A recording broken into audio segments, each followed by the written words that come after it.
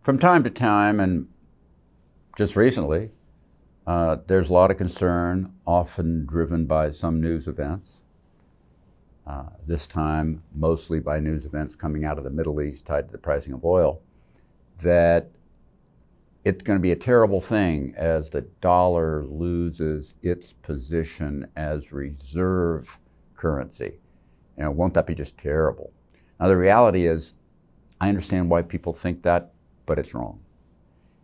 First, what really matters is to understand what money is and how money from different countries plays together in global trade.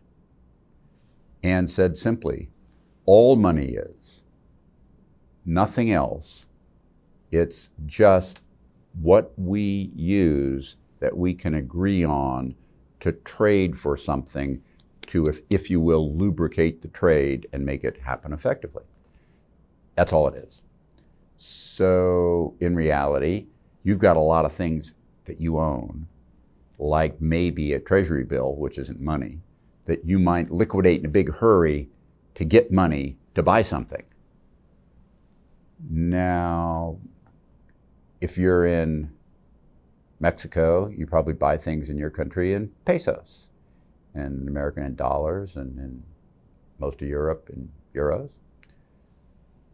When we go back in time, a long time back, there was only one standard global currency that pretty much most people could agree on for trade outside of their countries, which was the dollar, because it was stable, relatively so, and you could trust that the US would be there and that things wouldn't change too much in a hurry with relatively stable property rights. As time's gone on, global economy's grown, and the amount of dollars traded in global trade keeps increasing with that. And if we go back to the year 2000, 23 years ago, and look at what's happened to the percentage of trade by currency around the world, the dollar has shrunk as a percentage of currency. And it's that shrinkage as a percentage of currency that seems to get people agitated on this reserve currency thing. Reserve currency is basically symbolic. It's what do people actually trade in that matters.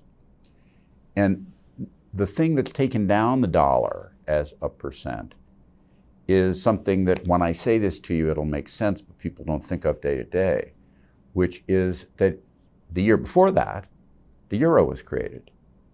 And when the euro was created, it was new, and there's not a lot of folks that are going to trust it to actually be stable as a brand new currency. Maybe it'll blow apart, maybe it won't work, who knows, wah, wah, wah, wah, wah.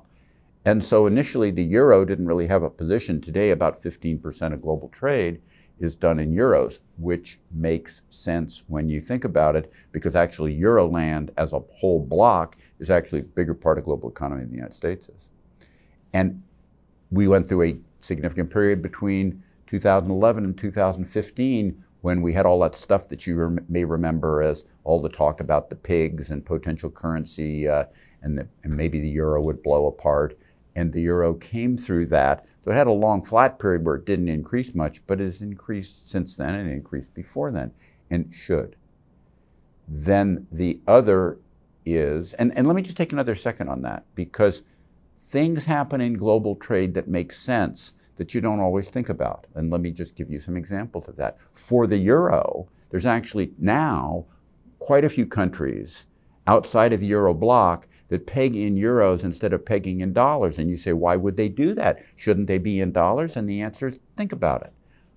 Some Spanish countries have long banking legacies to Spanish banks from days of old, and those Spanish banks are still in those Latin American countries.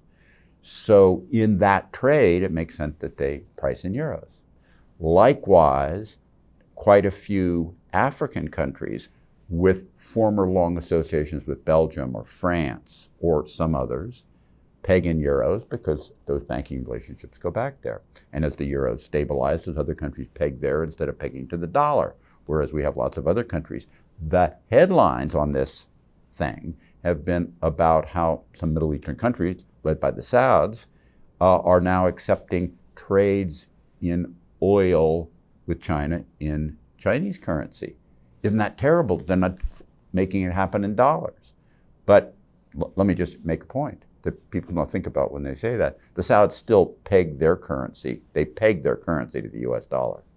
Why? Because they don't trust the Chinese currency to be stable longer term, and they do trust the dollar to be relatively stable longer term. But we should expect, as the world progresses and we get more stable blocks like the euro, more usage of yen in Asia, over time one would hope China would stabilize and become more open, and you'd see more usage of Chinese currency, particularly in Asia. All of that is a natural progression. It doesn't mean that the dollar is used less. It means the dollar is used relatively less because the other parts of the world are developing nicely, and we should want that because it's good for everyone. Thank you for listening to me. Subscribe to the Fisher Investment YouTube channel if you like what you've seen. Click the bell to be notified as soon as we publish new videos.